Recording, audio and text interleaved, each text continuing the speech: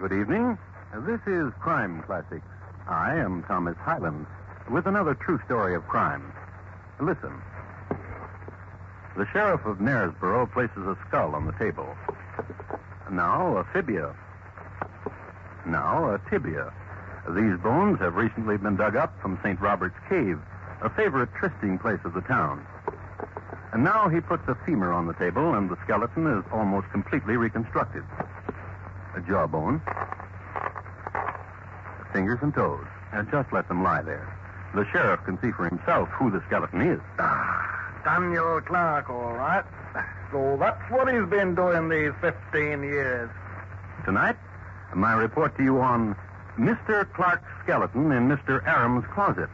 The noise it made. Crime Classics. A series of true crime stories taken from the records and newspapers of every land, from every time. Your host each week, Mr. Thomas Hyland, connoisseur of crime, student of violence, and teller of murders. Now, once again, Mr. Thomas Hyland.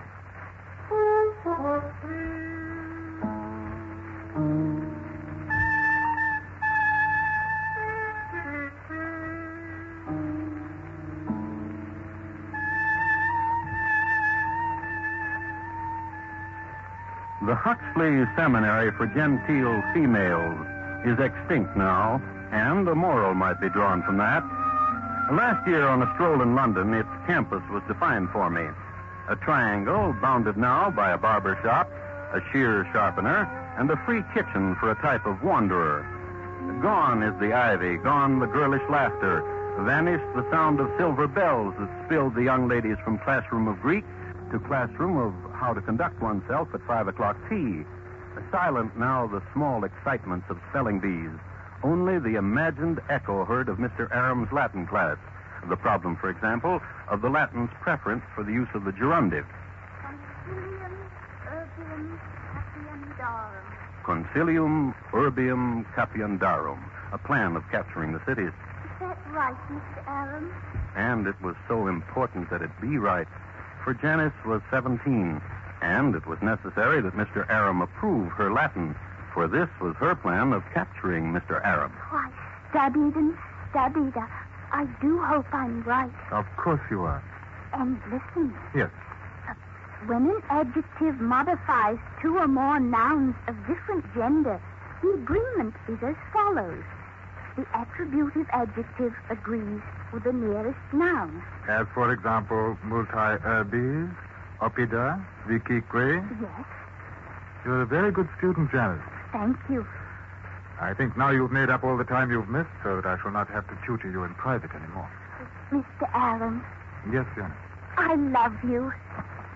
Child. I love you truly. Homo laudandus est. Oh, please don't try to prove anything to me in Latin, Mr. Aram. Child, many girls fall in love with their teachers. Oh, every girl in school is in love with you, Mr. Aram. And I love you the most. That's very sweet of you. And I don't care that you're married. Now, please, Janice. Look. Hmm? This poem I've written to you in the corner of my book. Oh, please read it. All right. Well, I know there's some mistakes in syntax, but... I think you've expressed yourself quite clearly. Sincerely, too. I think you'd better go now, Janice. Don't you think I'm beautiful? Lovely. Truly lovely. Oh, then you do love me. You're just afraid that No. you'll... I'm an older man, Janice. Then my wife and I are blessed with happiness and love. And I cherish the life I have with her. Then what of me? Why, if you truly love me, you will suffer a broken heart. It will make you more beautiful still. Now go.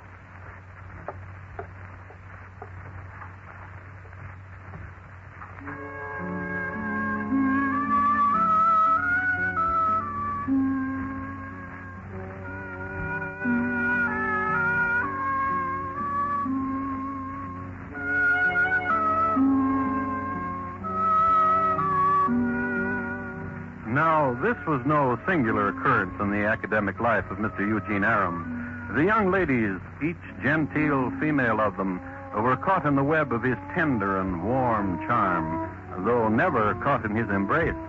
for Mr. Aram was a good man, an understanding man, a scholar of Greek and Latin and Hebrew, and a gentleman in any language.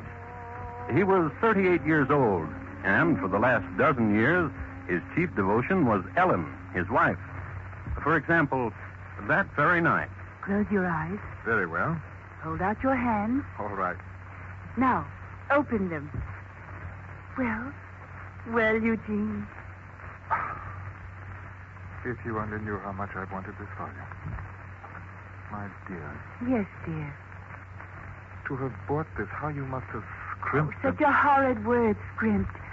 I call it saving for your joy. Ah, you're my beloved. Yes, I know. How was school today? Well, You're smiling. What happened? Tell me. one of my Latin students. Oh, again. This one thought to woo me with an interesting Latin construction. Oh, poor child. Well, it will pass with her as it passes with all the others. Only to fall prey to Mr. Black in manners and numbers section. Oh, come now, let us not judge. You're too kind. Oh, there's not time in this life for malice. Too gentle. Too good. Truly? Do you believe that? No, of course not. You're my husband, and you're my love. Come, sit you down to your meal.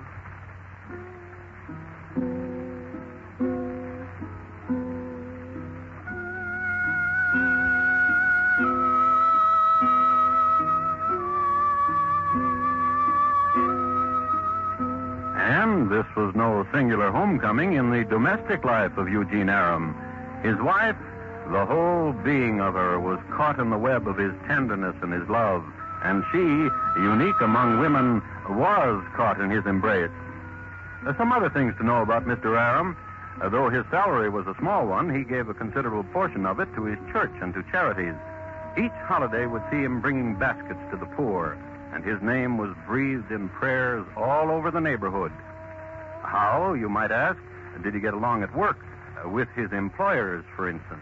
Mr. Adam, of all the tutors here at Huxley, you are truly a prize. Well, thank you, Mr. Huxley. I have here a letter from the proctors at the university, Mr. Adam. Oh, yes? You've caused us very pleased. Oh? Having propounded the proof that Latin and Greek are cousin languages and not mother and daughter languages. Yes, I wrote a paper to this effect and sent it to them. I applaud you. Oh, thank you. You're a good man, Thank you, sir. a true scholar, and... Jane Oxley? Yes? Then this other gentleman must be Eugene Aram. Am I not right? Who are you, sir? Morbank, Sheriff of Knaresborough. Yes? I've come for Mr. Aram Come for him. to arrest him Arrest him? for murder.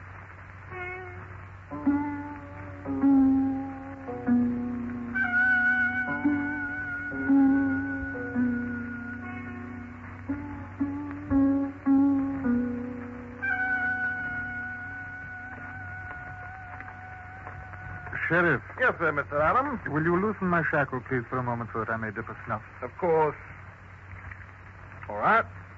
Yes. Too tight? No.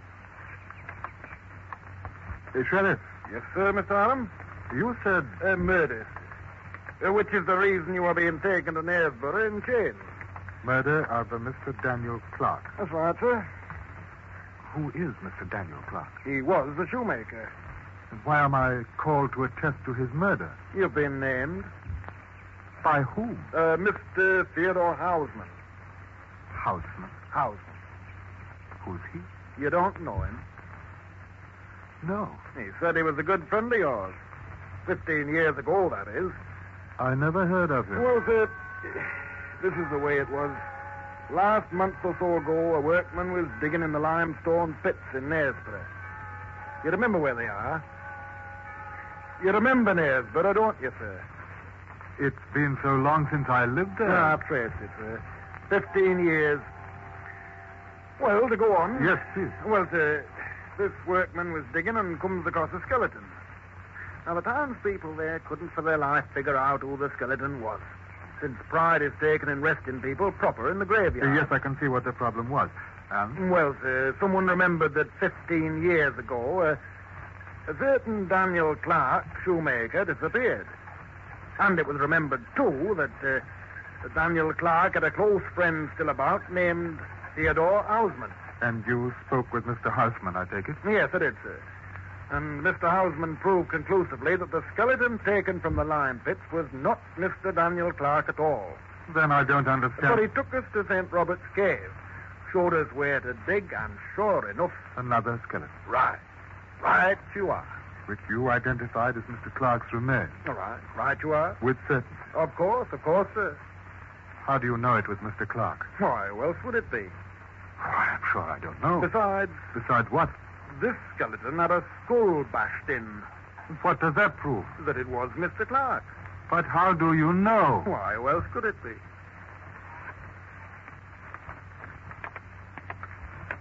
Come along now.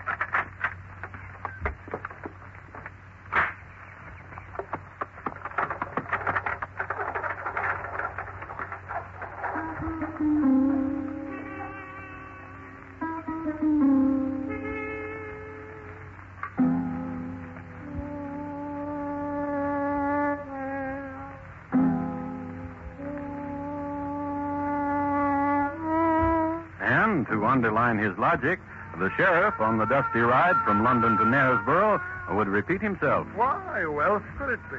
And smile smugly. When the carriage reached Knaresborough, the beloved schoolmaster was stripped of his clothes, given some rags to wear, and was thrown into the Knaresborough jail. 15 minutes after this happened, he had a visitor, the town stapler, a man chosen by the town folk to staple desperate criminals to the jail wall. Mr. Aram was secured in such a way as hardly to be able to move at all. Certainly he was immobile to such a degree that he could not dip a snuff he dearly loved. 15 minutes after he was stapled, Mr. Aram had another visitor. You remember me, Eugene? Vaguely, I think. Turn to the light. Well, remember me from when you used to live here? I think. I'm not sure. Teddy. Teddy. Teddy Houseman. Oh, you're the one... Who named you murderer. I see. First, I was named.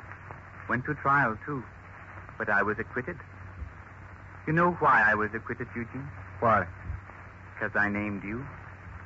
I'm speaking against you at the trial, Eugene. I'm giving evidence against you. I'm the reason you're going to hang. Is there light enough, Eugene? Can you see who I am? Can you remember me?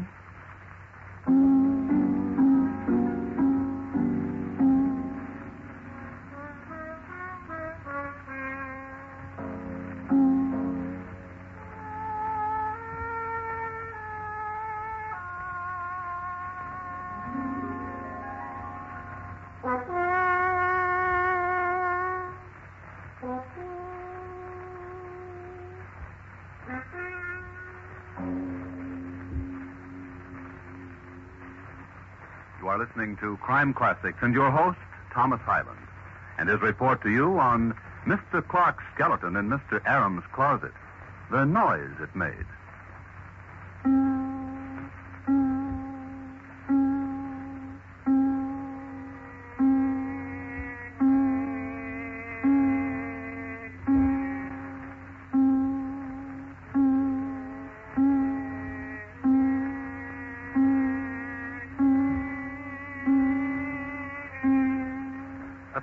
About Yorkshire County, England. For in it, almost athwart the boundaries of East and West Riding, lies Knaresborough. Well, Yorkshire is a county rich in historical associations. The Romans were here, and the Danes, as well as the Celts and the Normans and the Northumbrians. So you see, it's really one of the most invaded places in the world. As a matter of fact, there was a time there among foreign armies when Yorkshire County was a standing joke. Roman roads can be seen, as well as ruins of all types. And caves are constantly found with artifacts and shards and bones. And in such a cave, the bones of Daniel Clarke. I'm sure it's Daniel Clarke, for I remember when Eugene Aram dug a hole and put him there 15 years ago. If it's not Daniel Clarke, then who else is it? Hit him over the head with a shovel and buried him, Eugene Aram did. Of course, it's Daniel Clarke. Who else could it be? But my husband is such a good man. Did you know him 15 years ago, Mrs. Aram? No, I didn't. When did you meet him? 12 years ago, in London. How? I was to market, and he followed me home. Did he? And he walked up the steps behind me. Did he? And I turned, and I was about to tell him to hie away. But he closed my mouth with a kiss. Did he? Yes. Then what kind of a man would do that now? Would a gentleman do it, I ask? My husband is a gentleman and romantic.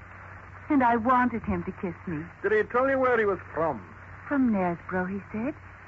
Come to London to study and to teach and to take wife.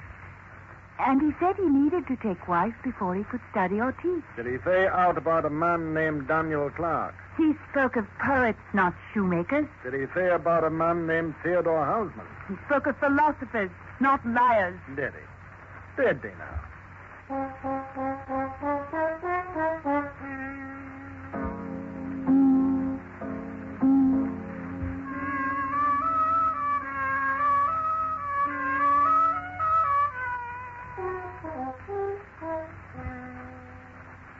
An intimate of poets and philosophers.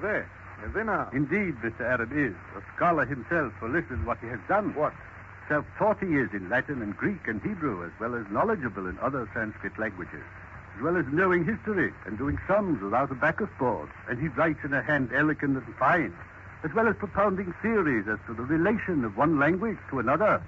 Cousins he called Latin and Greek, not mother and daughter, as do Hessel and Roth. Does he now? Beloved by all. Oh. Kindly and admired. Yet Yet what? it looks as if he is a murderer. No, I'll never believe it.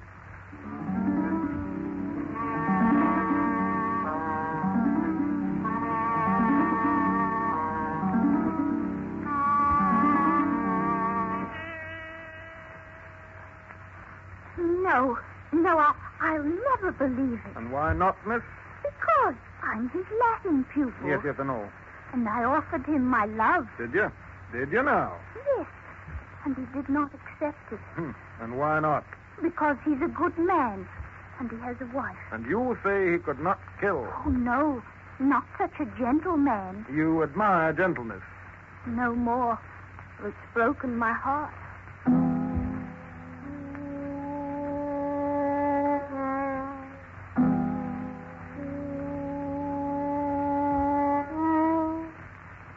Sheriff Mobank went back to Knaresborough with definite impressions that Eugene Aram was loved by one and all, and that he was a mild man, and that no one would believe he could commit a crime so horrendous as murder. And nevertheless, Eugene Aram was brought to trial, and the greater part of the trial was devoted to Theodore Houseman's testimony, and this is the story he told. 15 years ago, he said, he and Eugene Aram had been friendly with Daniel Clarke, the shoemaker. And one night, when they were all together, Daniel said, I have an idea, gentlemen. Concerning what, Danny? Concerning a way to make us rich. Do you now, Danny? How? Well, I'll tell you. You know of my wife? That she comes into fortune? You're a lucky one, Danny. Oh, but she's been coming into fortune now for over a year, and I'm still making shoes for the folks of Knaresborough. But this idea now. Tell us, Danny. Now, all the shopsmiths of Knaresborough know that one day I come into a sum of money. True. And all I've to do is to buy on credit. An advance, so to speak, until my wife inherits her fortune. Now, that's an idea if I ever heard one. And on credit, you could buy the finest clothes. For all of us. Jewels. For all of us. Silver things. For all of us. For me. For me? For me. For all of us. And then we could go to London. And live the fancy life. And beguile the London ladies. Where are you from, you handsome lads, they'll say. From Yorkshire, ma'am, we'll say, and give us a kiss. And they'll do it. They'll want to. Because we'll have money. And be dressed fine. Then do it, Danny. Do your idea. Do your plan. Danny, What? what of your wife? When we're in London, she'll be here to pay the bills. When she gets her inheritance. When she gets it. And Houseman went on with his story. He told how Daniel Clarke went to the shopkeepers, and from Mr. Chesney he got several services of pure silver plate, and on credit, mind you. And for Mr. Malcolm, the jeweler, a fistful of diamonds and pearls. And for Mr. Fyvek, the tailor, garments of leather and garments of brocade. And all this and more he brought to them, and ales and wines to have a party. And do you know where they had the party? Teddy said they had the party in St. Robert's Cave. It was easy. Tell us, Danny, lad. I told Mr. Chesney that I only wanted one silver service. He insisted I take 3. I told Mr. Malcolm I was just looking about. And he asked me, wasn't I the lad whose wife is coming into a fortune soon as the court allowed? And I said, yes. He pressed a handful of diamonds and pearls on me. And Mr. Fyvek, greediest of them all, bolts of brocade and leather he piled me high with. What a fortune is here. Oh, let us drink, and then we'll go to London. And then we'll... Danny. Oh, I like you, Eugene. Oh? Warm friend. Oh, what a kind, gentle, warm friend you are. Danny, Good friend. why? Why are you laughing? The trick the shadows make in this cave. Oh? As if you're holding high a shovel above my head. As if... Well, now, I believe you've killed Danny, Eugene. To have cheated his wife like that. He was a cheater, all right. You take half and I'll take half of what he cheated her of. And what will you do with him? Bury him. Bury him. Bury him. And so Teddy Houseman finished his story. Then, you remember, the sheriff walked over to a table in the courtroom. My lord, this is the skull we found. The fibia, the tibia. The femur, the jawbone. And these are the fingers and toes. This is Daniel Clarke, all right. Who else would it be? As sheriff of Knaresborough, I've been asking that all about, and no one can give me answer. Oh, it's Daniel Clarke, all right. Oh, my name isn't Teddy Houseman. And Eugene Aram put the side of the shovel to him as true as I stand. And what have you to say, Eugene Aram? My lord, I labor not with guilt, but with perplexity. For my whole conduct in life contradicts every particular of this indictment. I concerted no schemes of fraud, projected no violence, injured no man's person or property. My days were honestly laborious, my nights intensely studious. It is deserving of attention, my lord, that no person, after a temperate life, plunges into the very depths of evil. A man is never corrupted at once. Villainy is progressive, step by step. And therefore you cannot believe that a man such as I committed this most hideous of all crimes.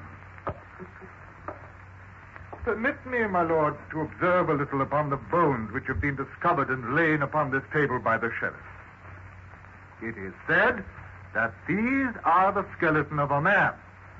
But is there any certain known proof which distinguishes the sex of human bones?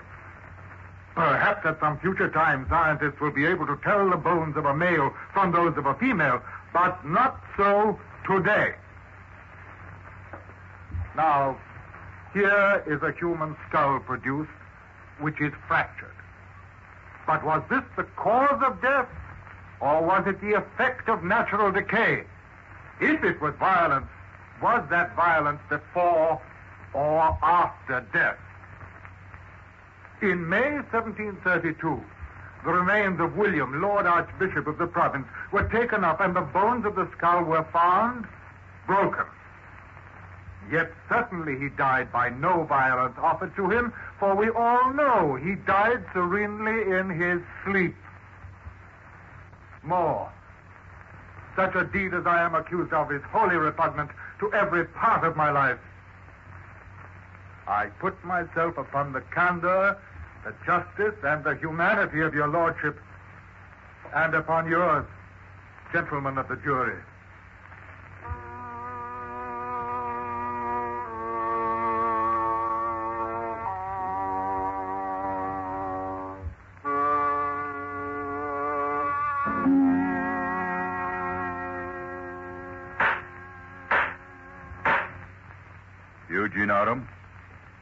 having been found guilty by a jury of your peers, it is the sentence of this court that you be placed in Knaresborough prison alone so that you may commune with your soul and ask peace of your Maker. And from this place be taken to the gallows and there hanged until you are dead. And your body shall then be delivered to the surgeons. May heaven rest your soul.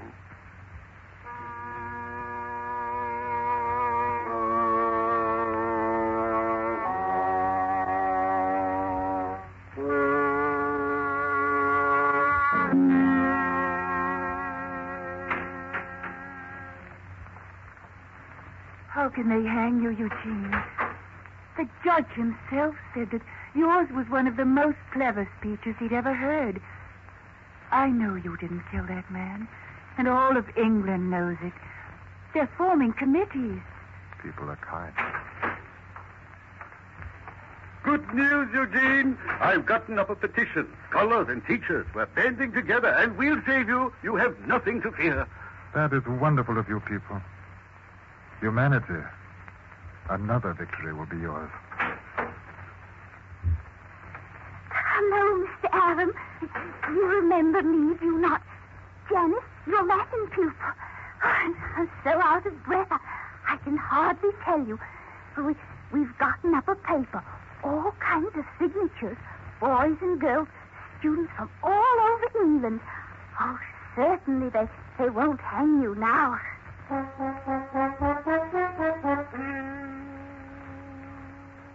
As you no doubt have noticed, we are left now with an unexplained skeleton. The first one which sent the sheriff to Teddy Hausman. Well, we're left with it. It has never been identified, nor exactly why Teddy Hausman was acquitted. Wherever true crime fanciers get together, and the case of Eugene Aram is mentioned, there is, without fail, a discussion as to whether or not he was truly guilty. And nevertheless, Eugene Aram mounted the scaffold June 12, 1758. Poised there, he was about to deliver another speech of eloquence when... And needless to say, everyone felt sorry for him. The people from all over wept. Oh, such a nice man.